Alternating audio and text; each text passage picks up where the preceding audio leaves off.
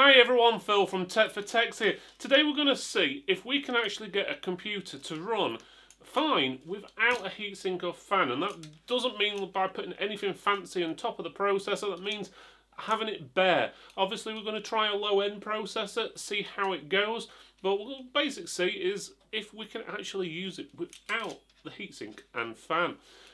And while you're watching, do me a favour, click on that like and subscribe down at the bottom. It'll do us a big favour and it'll allow us to make more videos like these. Thanks again for watching. Okay, first of all we're going to just clean over the CPU just to make sure there's no thermal paste or anything like that on it. So what I'm going to use is this, which is called Tim Clean. Tim Clean is basically a citrus-based cleaning fluid from Akasa, and it smells very lemony is probably the best way of putting it, but it's ideal for cleaning processors. So you just put a bit on a cloth, wipe it over, and it should get rid of pretty much all the thermal paste there, and then use a dry piece of the cloth to just dry it off. And there we go, so that's nice and shiny. The CPU we're using is a Intel Pentium G5400. It is a 3.7 GHz processor. The motherboard we're going to be using for this is a B360 Aorus Gaming Free Wi-Fi, which is a gigabyte board.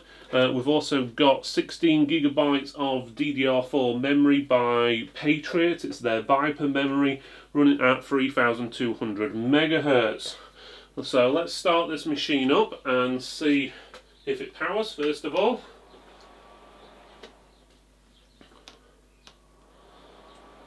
There we go, give it a second to kick in. And that looks like that's kicking in. Okay, so what I'm going to do now is move the camera so you can actually see the screen. I'm not going to cut. The main reason is this, that you can't turn around and say, oh, it wasn't the same machine or whatever, or doing screen grabs or anything like that. You'll be able to see this machine still running along with the screen, which is just over here, and that way you'll be able to see what's going off, and you'll be able to see there's no faking it basically. So let me just do camera.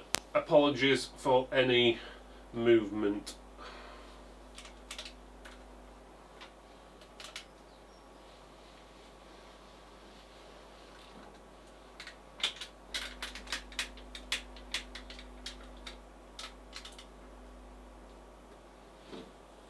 Okay, so there you can see the screen.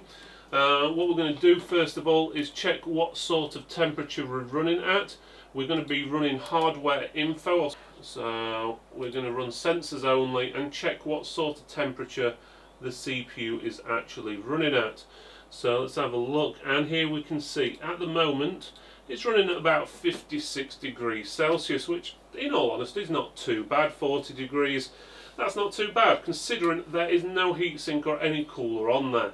But I'm guessing if we do something simple like open Google Chrome, that is going to jump up. So it's jumped up to the mid 40s, 46 degrees there at one point, even 49 degrees by just opening a web browser. Bear in mind we're not connected to the internet at the moment. The reason is we don't connect our testing machines up to the internet because the last thing we want is updates interfering with it.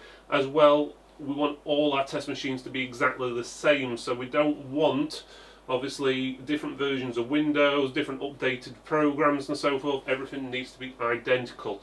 So what we're going to do is just open a few tabs and have a look at the temperature.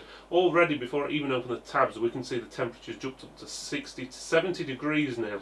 So that's pretty hot, and I'm guessing if we open up a few tabs on here, which I'm doing now, that temperature is going to jump up a little bit more. 77 degrees there, so we're not far off 80 degrees in temperature. There you go, it's just at 80 degrees, which is pretty hot considering all we've got open is a few tabs on Google Chrome and nothing else. So in basics, if you wanted to surf the internet, yes you could without a cooler. So let's just say you're in the middle of a pandemic or an apocalypse and for whatever reason you can't find a CPU cooler. If you've got a low-end processor, yes it will work, but obviously it's going to get hot and I wouldn't advise it because it's going to probably fry itself after a while.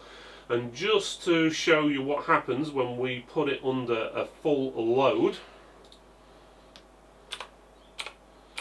We're going to open up pass mark burning test, which is an older version we're using, but it does what we want it to do.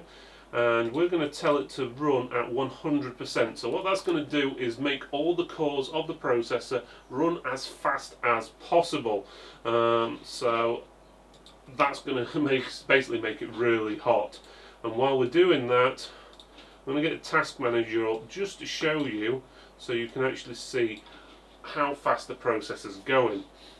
So if I run the test now, that's just starting it up, and you can see on the right hand side of the screen the temperatures here are up to 72, 75, and I don't think it's going to be long before it gets over 80 degrees on there.